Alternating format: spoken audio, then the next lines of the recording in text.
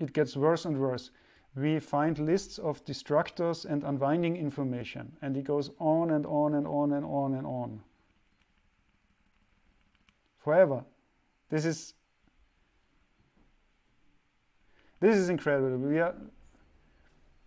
We are at 8,000 lines and we have not even started to see any useful code. This is absolutely incredible. You can scroll and scroll. 10,000 lines, no useful code yet. Just crap. Crap, crap, crap, crap, crap. Crap, crap, crap. And that is modern C++ for you, people. I mean, sure, you can always blame the compiler and say, yeah, but with Clang or with GCC, this would be much better. I'm not interested, people. If you do something simple, like compare, let's say they are 1,000 integers, compare them with expected values. You should not get a shitload of anything. I mean, that is completely crazy what is going on here.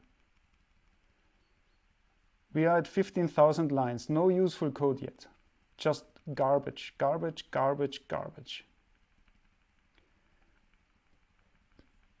And it goes on like this. You can look at the whole file. We are not even yet at 1% of the listing file. And by the way, the object is also huge. So it is not only the listing file that is going crazy. Yeah, it's absolutely amazing. So something went completely template crazy in this stuff. So it seems that for every of these test assertions, some template code is generated, and then we have some scope things generated, some destructors, some unwinding information. It is complete insanity. And I want to have none of this stuff in my code base. So today, immediately, I will throw out everything Google test. I'm not interested in this kind of garbage. And I don't want to have it anywhere near my code base.